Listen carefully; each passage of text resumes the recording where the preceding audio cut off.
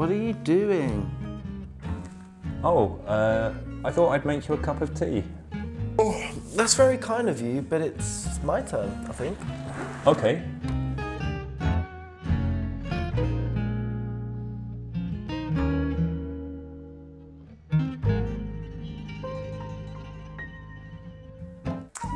I accept partial responsibility for the accident that you just saw. In this video, we're going to look at the causative.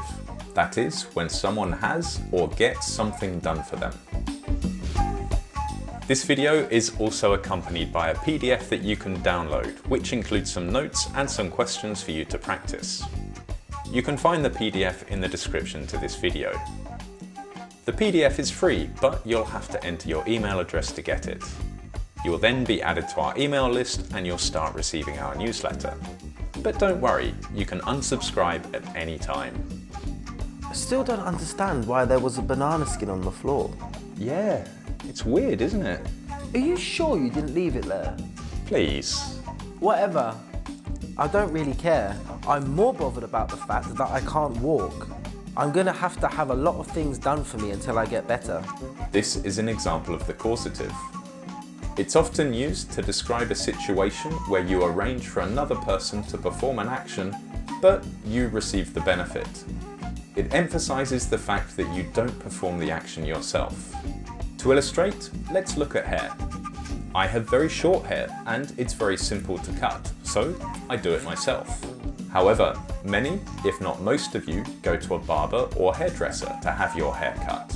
Another person performs the action and you receive the benefit, so we use a causative. For a basic causative sentence, begin with the subject, then have, in the tense that you want, the object, and the past participle of the verb.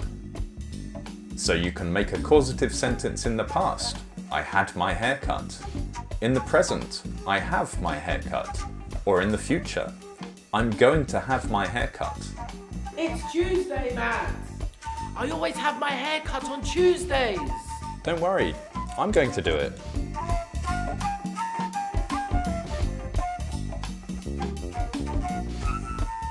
Fine. I don't have a lot of choice, do I? This won't take long.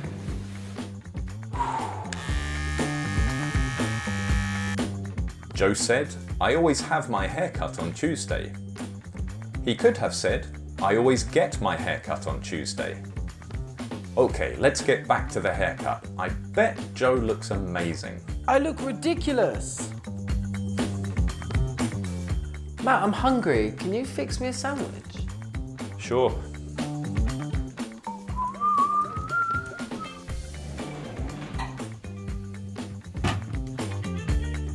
So what's on the menu?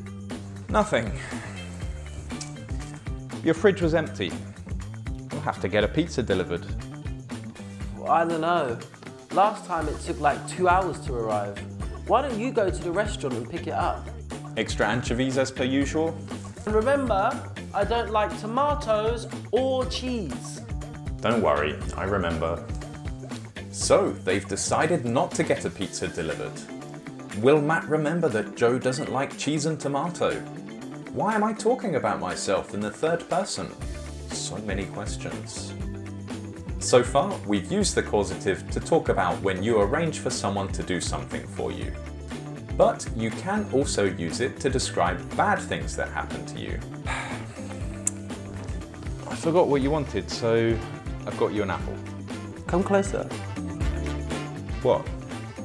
Yeah, come. Matt, come in. What?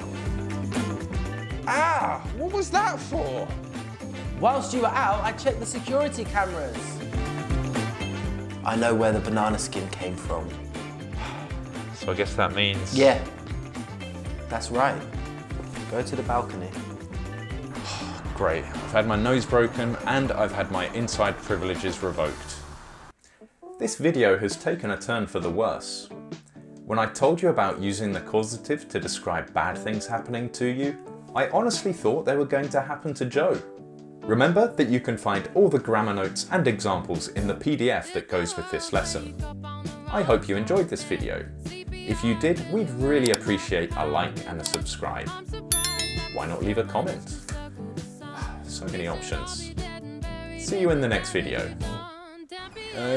Joe, when do you think I'll be able to come in?